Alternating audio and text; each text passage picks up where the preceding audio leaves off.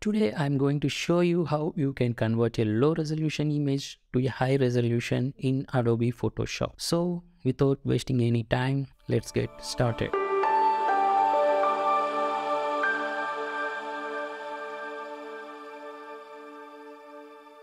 Hi, welcome to PSDESIRE Photoshop and photography tutorials. Right now we are in the beautiful software called Photoshop. You can follow along with any image for this tutorial, or I will provide a download link for the image which I am using in this tutorial. First of all, in Photoshop, go to Edit, Preferences and select Camera RAW. Kindly make sure I am using Adobe Camera RAW version 13.2. If yours are not updated to the latest version, then please update it to use this amazing Photoshop. If you want to use this feature, I strongly recommend you to update your Adobe Camera RAW. Then in the settings, change the JPEG handling to automatically open all supported JPEGs. Just simple, just change that setting, and with this setting we are telling Photoshop to automatically open all supported JPEGs in Camera RAW and hit OK.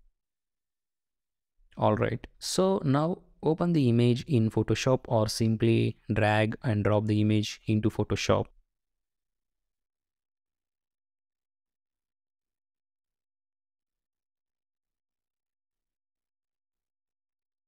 Right here on the image, right click and select Enhance, or you can also use the keyboard shortcut CTRL+SHIFT+D for Windows.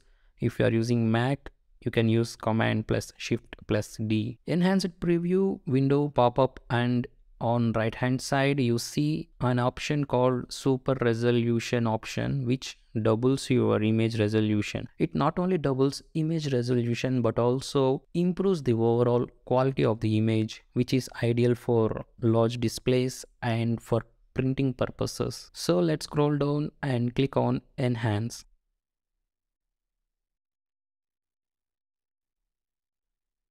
See, the resolution was doubled, and also when zooming in you can notice the quality of the image. It is really useful feature for the people who wants to print low resolution images. If you want a much larger image or much larger resolution than this, export the output as JPEG and simply repeat the process. And that's how you simply convert a low resolution photo to high quality resolution in Photoshop. I hope you loved this Adobe Photoshop tutorial, and if it did, do make sure to give us a like, and also don't forget to subscribe, and not just subscribe, please ring the bell so that you don't miss any other further future tips, tricks and tutorials. Thank you so much for watching.